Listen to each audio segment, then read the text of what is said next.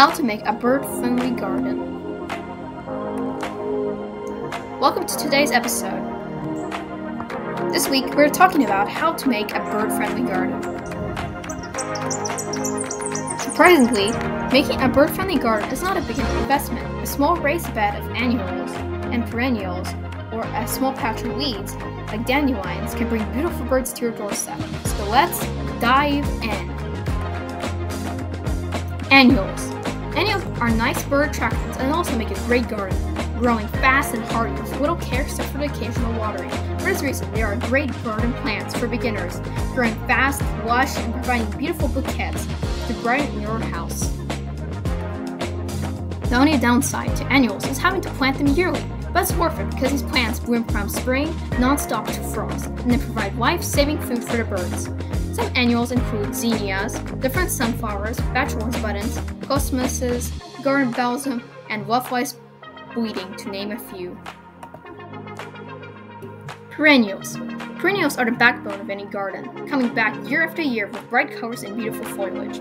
Perennials also are great bird attractors, especially great at attracting small birds like sparrows and buntings. These plants are also easy to grow and attract a lot of natural bird food. Insects. Some perennials include black-eyed Susan, coneflowers, goldenrod, anti-hyssop, mullein, and other sunflowers. Shrubs and trees. Shrubs may not be part of a backyard garden. They can stand separately as roosting, nesting, shelter, and hiding sites. Some shrubs also provide berries and leaf piles full of insects, which attracts even more birds. Trees are a good base to plant shrubs around and create a shade garden, and also may provide berries and leaf litter that house insects. Some shrubs for birds are cotton Easter, gray dogwood, red osier dogwood, burning bush, Oregon gray holly, common privet, and woodgella. Among these shrubs, the best plant is the gray dogwood, attracting over 100 species of birds alone.